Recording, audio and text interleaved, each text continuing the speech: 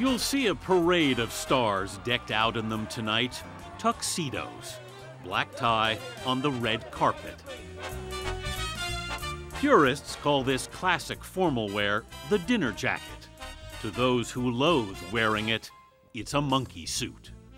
But where did the tuxedo, the outfit that's become required at every ball, wedding, or prom, actually come from? Well, it took its name from here, Tuxedo Park, New York, an enclave built as a resort for New York City's blue blood elite in the 1880s. At the Tuxedo Club's annual autumn ball, they just marked what they calculate as the fashion's 150th anniversary. So we're celebrating the dinner jacket that came to be called for this community in America. Deborah Harmon heads the Tuxedo Historical Society. How did that happen exactly?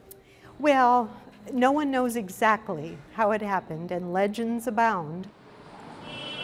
But it almost certainly goes back to this street in London, Savile Row, and this tailor shop, Henry Poole and Company. The tuxedo comes from here.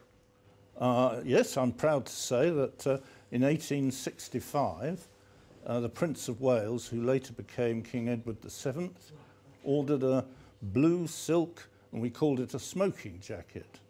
Angus Cundy heads Henry Poole. At the time, it was radically informal. Oh, absolutely, yes. Edward, Prince of Wales, was the eldest son of Queen Victoria, who in those days insisted on white tie and tails at all dinners. And I think he got a bit fed up with that. And so we had to make this short jacket. For anyone who doubts the claim of Henry Poole and Company, Where are we going here? We're going to the archive room just round here. Cundy will show you the evidence. This is where you keep all the old records. Oh Yep. my, look at this. These are the records of every order that's been placed Absolutely. at Poole? Yep, every order since 1846. Wow.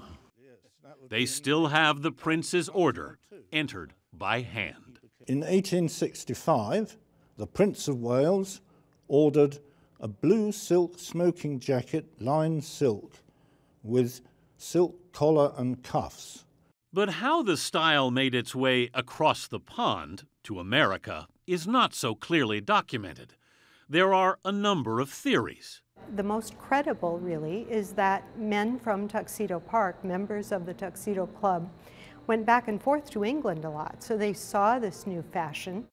Deborah Harmon says it's impossible to pinpoint the first to wear the dinner jacket.